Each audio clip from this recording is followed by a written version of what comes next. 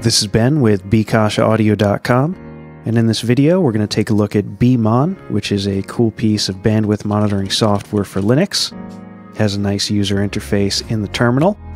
So to install it, you simply have to type sudo apt install bmon. I'm on Kubuntu Linux, and I've already got it installed, so it's going to tell me that. But if you don't, that's the command that you would type in. We'll start it up by pressing bmon, and this gives us the default user interface. You can view a quick help menu if you press the question mark key. If we press question mark again, that'll make it disappear.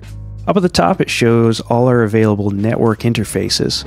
So right now, the only network interface I have connected is my wireless, which is WLP5S0. So I can scroll down to that, and you can see we have some activity there.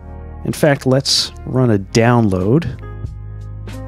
I've got an Ubuntu ISO, so we'll just start the download of that, and we can see the activity on the graphs.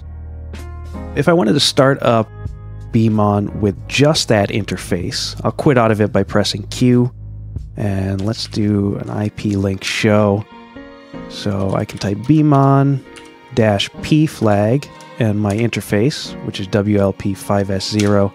And now I only have that interface available at the top. So if you don't want to see any of the other inactive ones, you can use that command flag. So again, L will hide the interface menu. The D key will show more detailed statistics. And the I key will show additional information. And you can hide those and make it as minimal or as full of information as you like. Now the graphs you can scroll through the available statistics with the right and left arrow keys. So right now we're seeing incoming and outgoing bytes, but if we go to the right, we can see packets.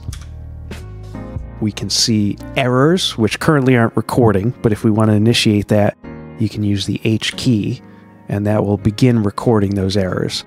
And there's a whole mess of other statistics that we can see.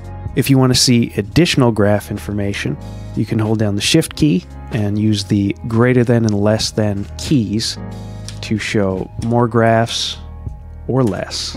The G key will actually get rid of the graphs entirely, and if we press G again, it'll bring them back. If you want to switch the time units used for the graphs, you can use the Tab key, and we went from seconds to minutes, minutes to hours, days, and then back to seconds, so you can cycle through those.